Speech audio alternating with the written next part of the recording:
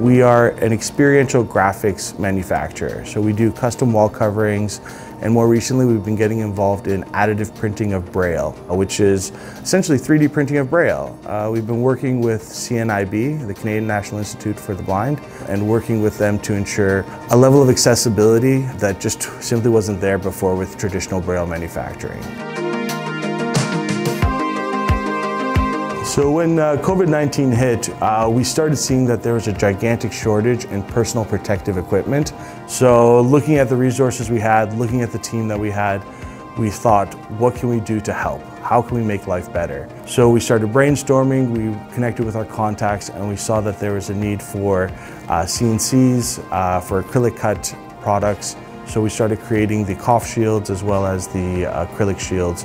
When we were prototyping this, we kind of started with a simple rubber band around the head for the cough shields. The biggest obstacle was COVID-19. All of a sudden, our staff of 45 employees really just dwindled down to 15. For the production of this, we're taking 4x8 sheets of acrylic, and on our CNC cutters, we worked out the best yield to fit up 2 per sheet to get maximized usage. And from there, we were able to confirm our sizes and to make sure that they fit for the client application.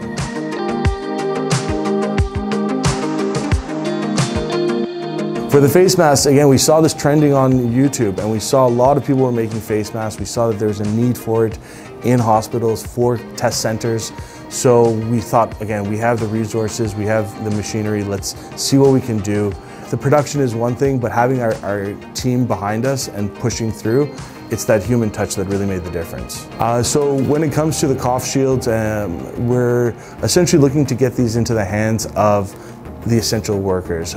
So anyone who's running tests, when they run them, you cough, and you need that extra additional protection for those people on the front line. Surgeons in hospitals, they'll also need these guards. This is really the main people we want to try to get this into their hands. Anyone who can do something should try to do something, because we have an amazing maker culture here in Toronto. Across Canada, there's a healthy maker community. So as a local supplier, we're trying to do everything we can, and I'm encouraging all local suppliers. Do what you can, wherever you can, however you can.